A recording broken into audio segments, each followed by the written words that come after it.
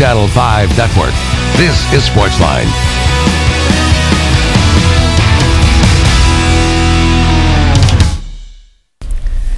Hey there, SportsLine on your television. Steve Lehman here with you. Glad you are here with us on this Wednesday night on News Channel 5 Plus. Cool show coming up tonight.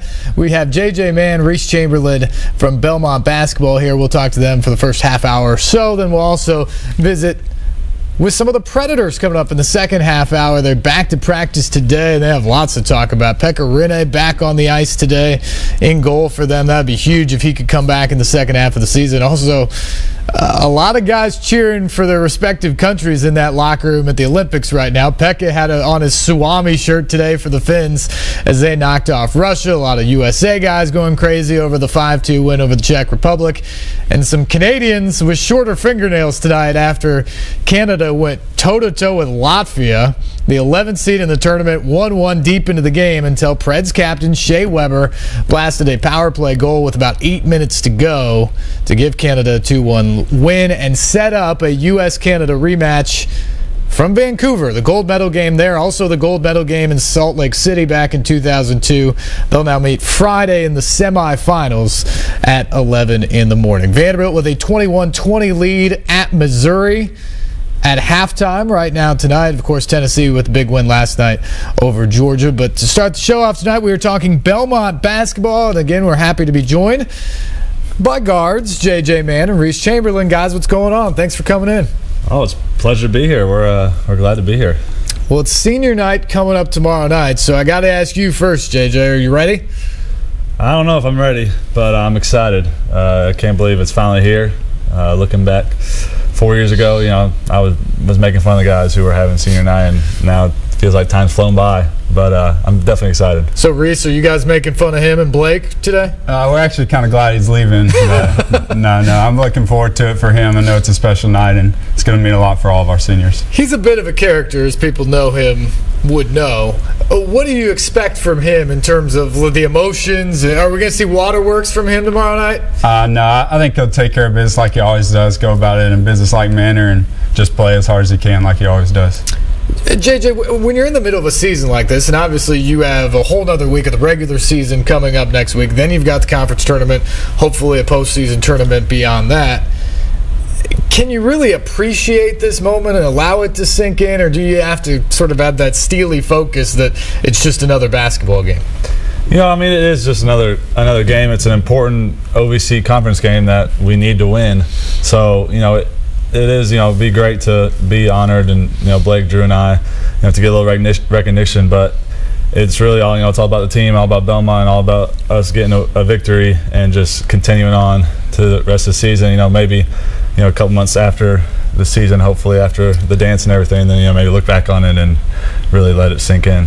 4 years of your career, you guys have won conference championships in the Atlantic Sun. You've won conference championships in the OVC, conference tournament championships, 3 NCAA tournament appearances. You had the amazing win over North Carolina earlier this season, which is probably the best regular season win in school history.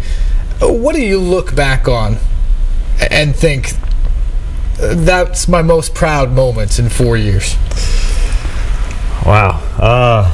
Man, I don't know. There really are so many, and it all is just, it's totally of the team. Winning 3 regular season and 3 conference championships in the tournament, that whole process has really just been amazing. And each championship game was just awesome, and riding back on the bus and watching it on SportsCenter, it was, you got prouder and prouder every single time. And this year, just with all the doubt that people had coming into the season, just the guys that we have that came together, and we've worked our tails off and gotten to where we are now and put in a good situation. To top it off this year and win another one, regular season and tournament, would probably be even maybe a little more proud than the past 3. I think the thing that's most amazing to me is every single year it seems like your team is very different. It's built and constructed in a different way. What is it about Rick Byrd? What is it about this program that has allowed you guys to continue the same level of success doing it a different way every season? Yeah. I mean, a lot of it is Coach Bird. Honestly, he's an unbelievable coach, and he recruits the kind of guys that he knows are going to buy into the system. And I mean, obviously the system works. He's got the numbers and the wins to back it up.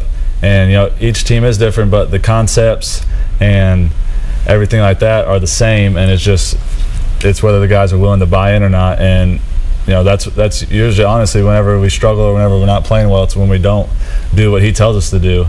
I'm a victim of that sometimes for sure, but it really it does all fall back on him. And it is he's big on team chemistry and camaraderie.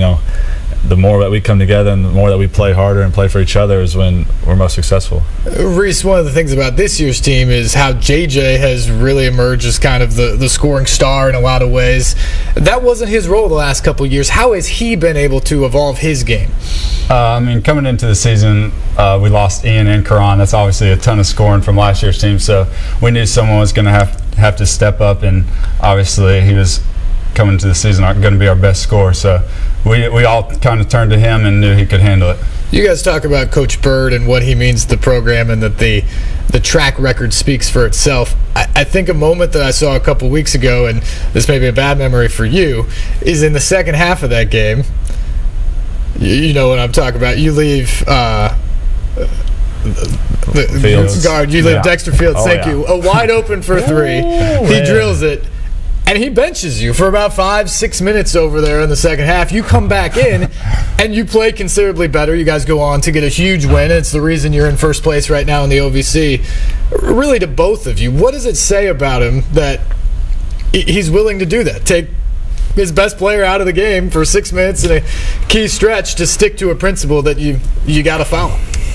To me, I kind of think it just says like the team comes first. No matter who's playing well, if you're not doing what you're supposed to be doing, then Coach Bird is going to make sure he puts the team first and puts you on the bench and teach you a lesson. Did you learn your lesson? Oh, I learned my lesson. I've been trying to forget that memory, but so I don't really appreciate you bringing that up. Definitely never going to leave him open again if we play them again. But yeah, it was a great lesson, and I wasn't playing as well as I needed to play, and he let me have it, but he coached me. He didn't, he told me what I needed to do, and I sat and I had a little time to think. And a couple other coaches just came up to me, and teammates said, come on, get ready to go. And so yeah, when I went back in, my mindset was I was more ready, and it turned out pretty well for us. You played really well down the stretch. You guys got a big win to move into sole possession of first place in the OVC after that one. Let's go to the phones now. By the way, the line's open 737-7767. If you have a question for these guys, you can call in. We'll go to Jay. Jay, thanks for calling. What's your question for the guys? Good evening, fellas. First of all, I want to wish y'all the best. And I just wondered how y'all are enjoying the OVC. I know there's a lot of great competition. A lot of teams are closer. And also, what's it like playing in the Battle of the Boulevard? Now hang up. Good question. First one about the OVC. You guys obviously dominated the Atlantic Sun the last few years and then moved into the OVC last year. How has that changed, if anything, what you guys do?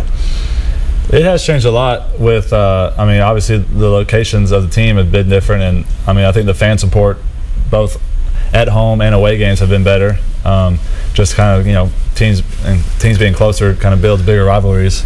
But also, it's been a lot of more hard work for the coaches, and just with scouting and stuff, they kind of had the ASUN figured out, and they had to learn a bunch of new schools and new plays and new players. But they've done just an unbelievable job of getting us prepared. And the OVC has been awesome. We've enjoyed being in it, and it's a great conference, and there's a lot of good teams. Reece, did it mean anything to you guys to be able to transition the way you did from the ASUN, winning the title there in your last couple years, and then going to the OVC and not skipping a beat and winning the title there too? Yes, sir, a whole lot. I know coming into it, a lot of teams looked at us kind of maybe like we dominated that league, but it might not have been as good from top to bottom. So it was really important for us to come in and kind of set a tone that we could compete with whoever. And what about the Battle of the Boulevard? What are those two games every year like for you guys? And has that changed at all now that you guys are in the OVC as opposed to conference rivals with Lipscomb? It definitely changed. It changed a little bit, not having the conference implications. But, nonetheless, looking back on this year, that first game that we played at their place was, one of the more intense games we've had all year, and it had a conference championship feel to it. And obviously, you add old Mr. Alexander and Mr. Eastrom over there, and that adds a little extra to it. So I mean, it really is still a very strong and fun and intense rivalry, and it's definitely something all the players look forward to playing in every year. And you guys see each other often, just going out to grab a bite to eat on the weekends, don't you? I saw a couple of them running today on Belmont Boulevard. Not very fast, but they were running. It's still named Belmont Boulevard, at least for this year after the 2 wins. So we got to take a break. We will come back more with J.J. Mann, Reece Chamberlain. Stay with us. You're watching SportsLine on News Channel 5+.